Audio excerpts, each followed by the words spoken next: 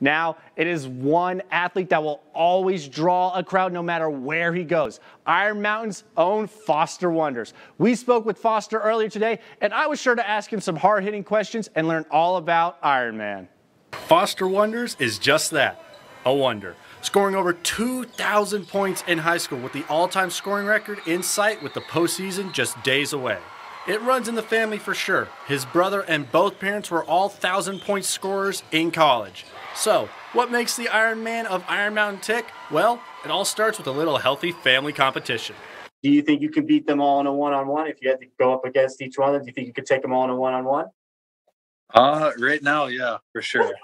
No doubt. But maybe back in their primes, it'd be a little different. But right now, I'd say I got it.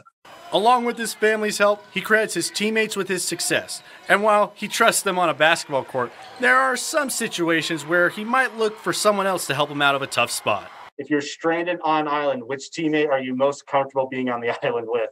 Who do you trust to keep you all alive? Oh, man. I'd say Bryce Pietrantonio. He's kind of just like a little bit of a calming influence. He's never too high, never too low. So I have to say him. Flip side of that, which teammate would you not want to be on an island with? Who would you see? You'd be like, oh, this isn't going to end well. That's an easy one. I got to go with Caleb Ivasovic-Hines. He's he's a little bit of a wild card when it comes to that kind of stuff. But I mean, he's fun to be around. It's always something going on when he's around.